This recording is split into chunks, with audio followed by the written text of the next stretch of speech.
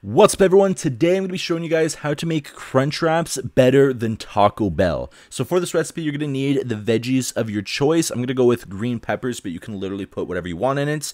You're going to want to shred some cheese. For the crunch, you're going to want to have Doritos. You can use whatever kind you want. We went with nacho. Your favorite hot sauce for on top. Some homemade salsa, sour cream, queso. You are going to need either a panini press or a frying pan. And you're going to need some tortilla wraps. If you don't have the small ones as well, you can just take a larger one and cut it in 4. We are going to use that Garlic Plus from Costco. For the ground beef, we're going to start cooking it, and I do have black pepper on top there. I just didn't show me putting it on there. And then you're going to also want a packet of taco seasoning. You can leave this out and season it how you want, but we are going to just be doing this because it is a Taco Bell themed video. So for this, you're going to start cooking your ground beef, and you're going to be adding that Garlic Plus seasoning from Costco. I absolutely love this stuff. I put it literally in everything you guys have seen in other videos that I'm showing what I cook. It's amazing. So once your beef is fully cooked, you're going to add your packet of taco seasoning, and you're going to add a 1/3 cup of water. I think it's 2/3 cups. Whatever is on the back and whatever it says, add that. I did add 1/3 cup here and it wasn't enough, so I did have to add 2/3. So I added another 1/3 cup, and you're just going to mix it until it's fully combines.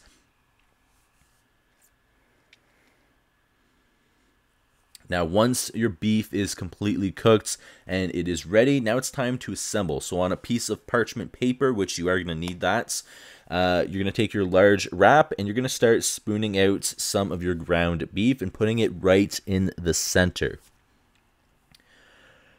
Now, once you have your ground beef, you are going to add some queso. This is basically going to melt and make that ground beef amazing. It's going to make it nice and gooey. So we're going to add some of our queso on top of a ground beef, and we're going to kind of spread it onto it.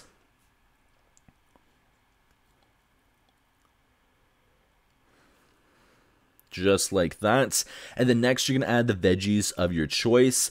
Like I said, I'm going to keep it simple with some green peppers, but you can add tomatoes or whatever veggies that you like or even have available to you in your fridge. You're going to go ahead and put those on next. After that, you're going to want to put a layer of Dorito chips on top. That's going to give it the crunch for the crunch wraps. After that, we're going to put a dollop of sour cream on top. And I do like sour cream, so I tend to put a little bit more than most people do for their dishes. And then you're going to take a little bit of homemade salsa. I love homemade salsa. We're going to put that on top as well. And then you're going to put a decent amount of your shredded cheese. You can use whatever kind of shredded cheese that you want. You could also substitute everything in this for different stuff. Even the beef, you can use chicken and make chicken crunch wraps if you want. And then now you think it's a little bit too big, you're going to take that smaller wrap, or if you did slice a bigger wrap in 4, you're going to put it on top and you're going to smush it down a little bit. And that's the fun part, folding it. So I'm just going to show you guys here. You're just going to fold it one end up, and then you're just going to go around in a circular motion and folding little by little. And at the end, you should have something that looks like this. And then I'm going to take that, I'm going to flip it upside down so the seam is on the bottom. And then we're going to fold the parchment paper in half, and we're going to toss that on the panini press. Now, if you don't have a panini press, you can just put this in a frying pan and put the seam side down first so it gets it sealed.